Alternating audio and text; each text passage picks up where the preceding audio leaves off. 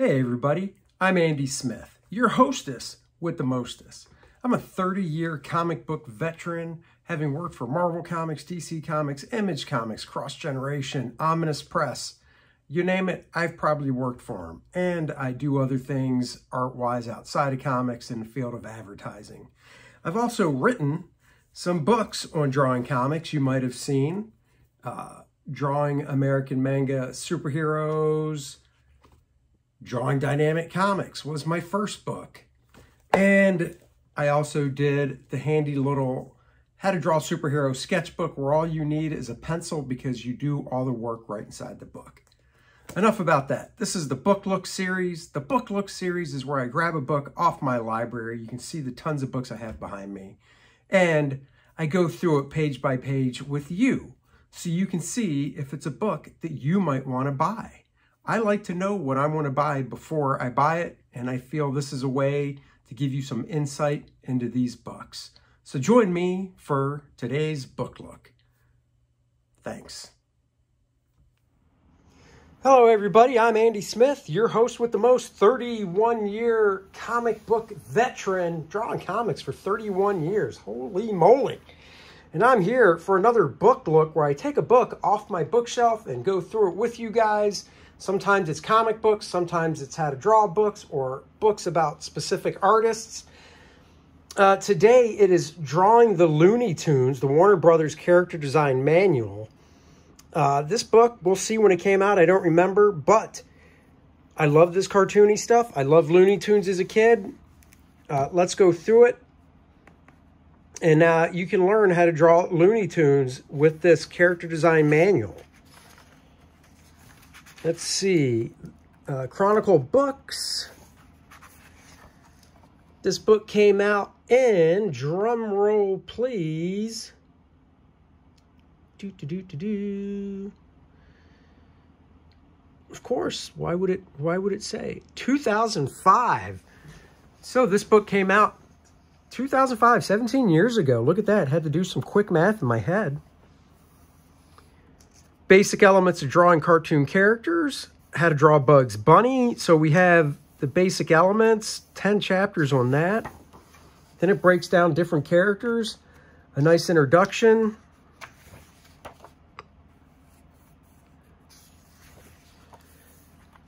Basic elements, let's see, let me see how many pages this bad boy is. This is almost 200 pages, so I'll go through it. The art of cartooning is exaggeration. Yeah, I think most people know that, but just in case. Misconception number one, real artists don't do cartoons. I do remember saying, when, thinking, man, if I say I'm a cartoonist, for people to be like, oh, really? Get a real job. And most people, when you say cartoonist back in the day, thought newspaper strips, comic strips, but not anymore. You tell people you're a cartoonist and I say like, Batman, Superman, that type of stuff, comic books, they're like, wow, that's awesome. So thank you to the movies, at least for that. Speaking of Superman, Wonder Woman, Batman. All right, getting started, chapter 2. This book isn't too text heavy, which is nice. Stop, look, and listen to the characters. Oh, man. Now, who knows? I could have bought this book because I flipped through it and saw this drawing of Space Ghost and just lost my marbles because I love Space Ghost. But really nice drawing here. You can see these lines of action going through the body for the arms and stuff like that. Tom and Jerry. I've yet to utilize this book in drawing any of these characters.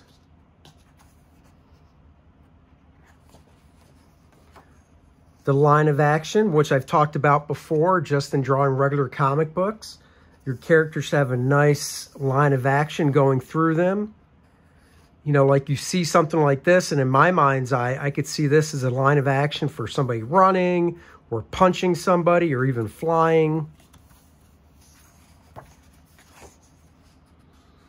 Here they're building more. Obviously, they're using Bugs Bunny. Great cartoony hand right there. And just practicing different lines of action and stuff. Another thing you'll notice is use a blunt, fat pencil. If you're using a mechanical pencil out of the gate, throw it away. It's too thin, it's too small. Get yourself a nice blunt pencil. I use a lead holder, which, like it says, it holds one piece of pretty fat lead, and it has its own specific sharpener to sharpen it. But usually when I start drawing, it's pretty blunt. There's no sharpening at all because I'm not concerned with small details at that point. Even a nice compositional line of action through a whole piece. Expressing rhythm and movement. Don't worry, we do get to chapters where they break down individual characters and how to draw them. So if you want to draw Bugs Bunny, we'll get to a point in this book where it shows Bugs Bunny and the proportions and things like that. Because unlike superheroes that are 8 heads high, Bugs Bunny is not. So, a good exercise, put a piece of tracing paper over this stuff and just sketch out the line of action over top the piece of paper. Even this has a nice line of action that curves through it because his hips are going one way and his shoulders twist another. So there's a nice rhythm behind that figure.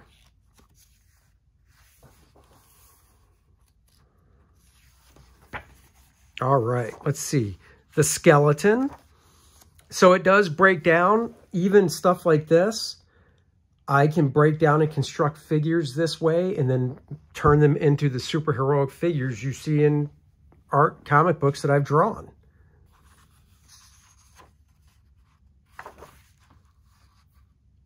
It's just basic, kind of a ovoid shape for the rib cage, a boxier shape for the waist.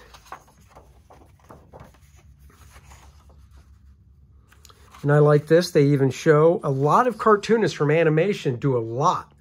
I mean a lot of actual life drawing from, you know, models, live models and stuff. So they can practice doing that, you know, getting figure work down. Because if you can draw the human figure really well, you can draw this cartoony stuff no problem. So it's good to practice from sports poses because they're really in the midst of nice lines of action and stuff in these still photographs. Building body mass. The characters have to have mass to the body so they look three-dimensional. Even a character like Bugs Bunny.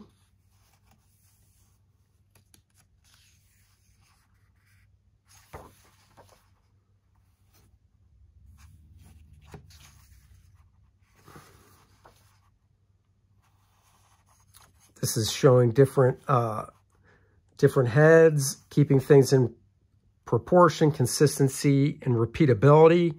You've got to draw Bugs Bunny, for instance, the same every time. Same with Donald Duck, or not Donald, Daffy Duck. And same with Foghorn Leghorn. This I still implement when I draw a figure. I'll do these contour lines around the torso and the arms, just so I know the arm's going back and away from us. So if he's wearing a shirt, so I know the way the sleeve should go, or glove. So I implement all that type of stuff in my drawing.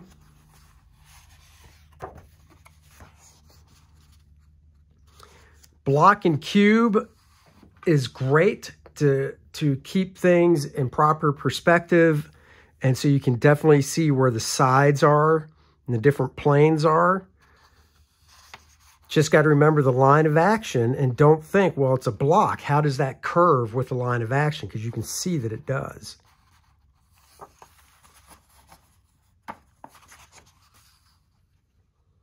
And this is Bugs Bunny they were playing around with, but you can see how well blocking something out like that works.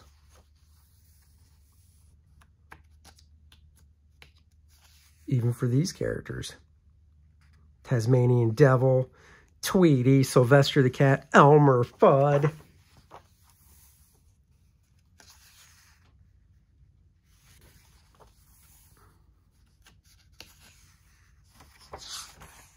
Oh, I thought I missed something there.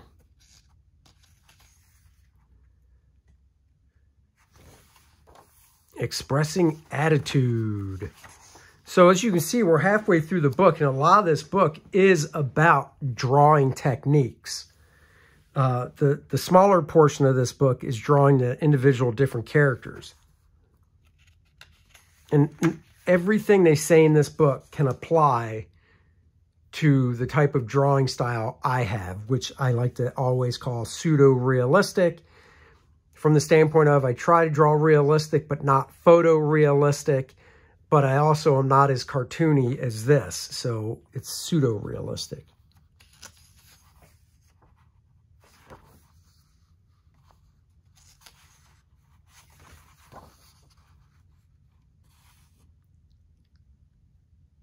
Strike a pose. Expression in the eyes. All this can apply to realistic drawing as well. You just don't exaggerate to the point where somebody, you know, you don't do a drawing in one panel, or I wouldn't, of a face where somebody's like, wow, that looks like, you know, so-and-so down the block. That's a real person you just drew. And then the next one, I bounce their eyes so huge that it's like, wow, that doesn't fit at all.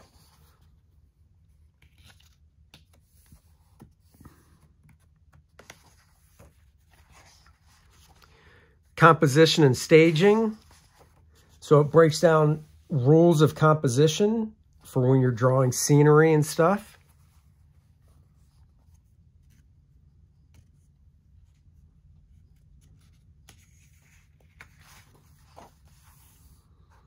This is one of the simple ways to break down composition, setting your viewer's attention, just using basic shapes. And this is also about contrast as well, to where you want the viewer to look. So if I want the viewer to look here, I would compose my stuff going on around here to kind of help move the eye to this point of the panel.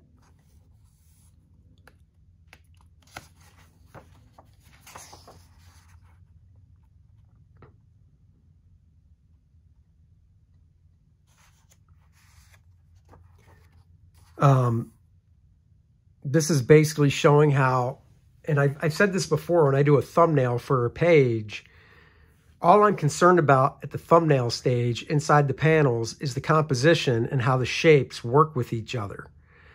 And that kind of relates to this, whereas the Tasmanian Devil is kind of like this shape. Bugs Bunny has more of this shape, and then a ball they're playing with is a ball. But if you use basic shapes like this to design your composition in the panel, then when you break into the details, you'll know it works. And see, you can see here, if I'm doing a thumbnail and I'm like, oh, I want Bugs Bunny kind of in the foreground here, maybe reaching out to catch the ball here with the Tasmanian Devil behind him here, lunging or something, you can just see using basic shapes if the composition is pleasing or not to the eye before you get into all the details. And you can see how he takes that and breaks it down here. Finding the focus of your design, of course, that's very important.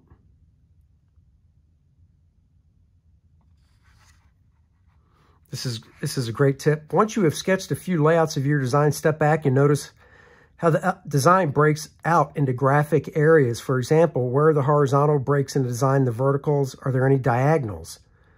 Drawing in lines that indicate the weight and balance of the design. Where do all the lines converge? Look at these examples.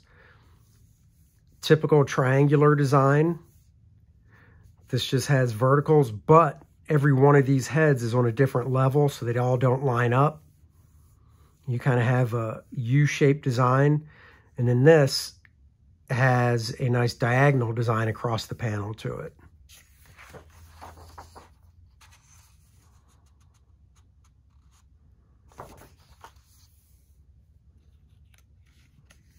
Using conflict and tension to bring life into composition.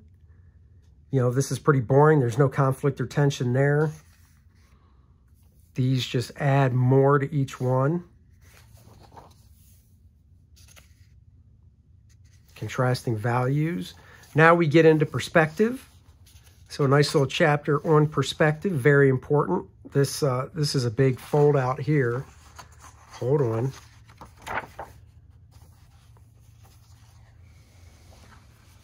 Look how big that thing folds out.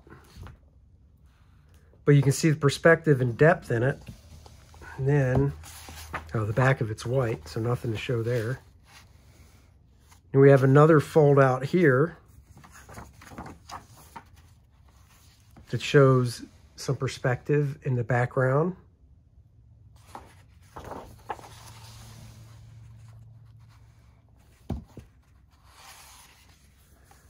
All right, they're killing me at these fold outs. This is a house with 2-point perspective. Nice background here that you can move the camera through with the characters and stuff. That relates more to animation.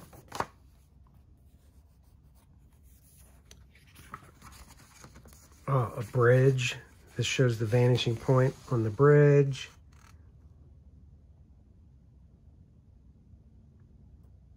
Each bridge has its own vanishing point, which is totally fine. That just means they're not parallel to one another. If the bridges were running parallel, they would have the same vanishing point.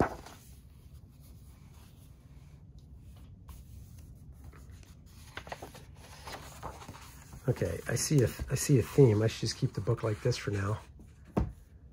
An office here. This is a 3-point perspective, if not a little more.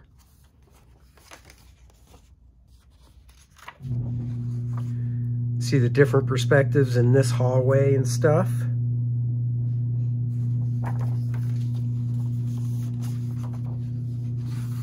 This is a big daddy right here. Big scene here. Different perspectives going on, lots of different ones. You can have multiple perspectives in a scene depending on the amount of objects and such in the scene. All right, let's get back.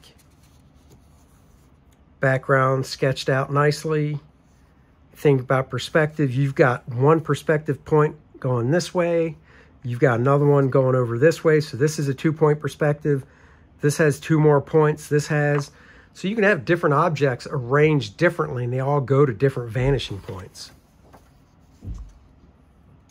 This is talking about putting a figure in perspective.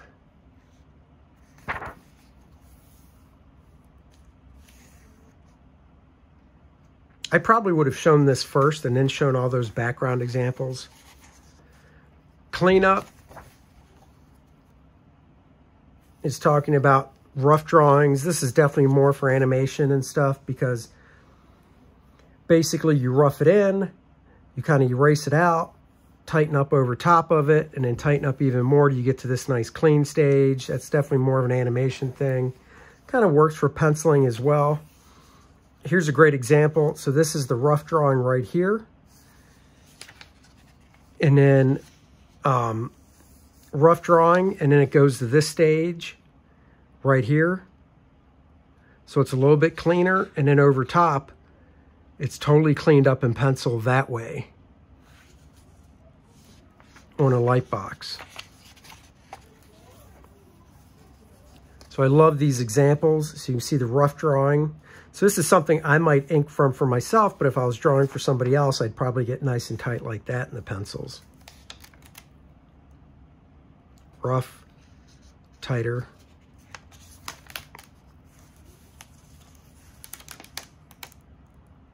Rough pencils, tight pencils. And this really relates for animation because when they would do animation, they would pencil it this tight, and being penciled this tight, it could then be sent to the colorist to do the coloring. But now almost all animation is done digitally. So now we get into drawing individual characters. How to draw Bugs Bunny. What's up, Doc?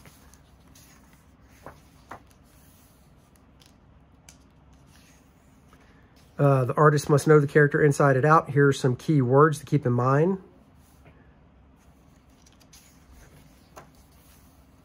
So we go through different poses. I haven't looked at this book in a while. I thought, oh, here we go. Body ratios and proportions. This is the key right here. Drawing Bugs Bunny. This is the stuff you need to keep in mind. the height of the head compared to the other elements of the body, so on and so forth. You've got to keep this stuff in mind when drawing Bugs Bunny. If you get this stuff off by a little bit, it's okay, but if you get it off by a lot, it's not Bugs Bunny anymore.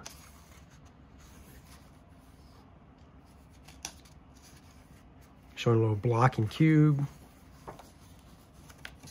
They get into the head, face, and ears. Makes me want to draw Bugs Bunny fighting First Man. Who would win? Maybe Bugs Bunny, because First Man wouldn't beat up on a little rabbit. No way. Facial expressions.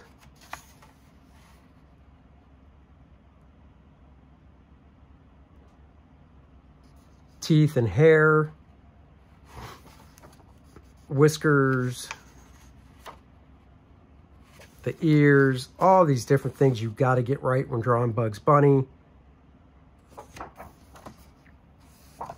Oh, I guess they don't do it with every character. They must just do it with Bugs Bunny. So I apologize because we're getting towards the end of the book. I thought they broke down every character, but apparently not. This is great for hands, even for doing what I do, more realistic stuff. You know, what they do when they do a hand that only has the 3 fingers here, they basically combine the middle finger and the ring finger to make it the 3, since they kind of work together anyhow. But these expressions all work for a regular hand.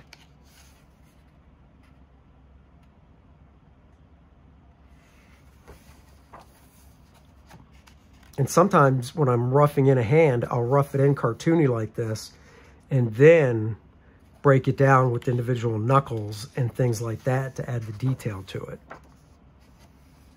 Bugs Bunny feet. Man, I thought there was more to it than just Bugs Bunny. I guess not. So this book is how to draw Looney Tunes and Bugs Bunny.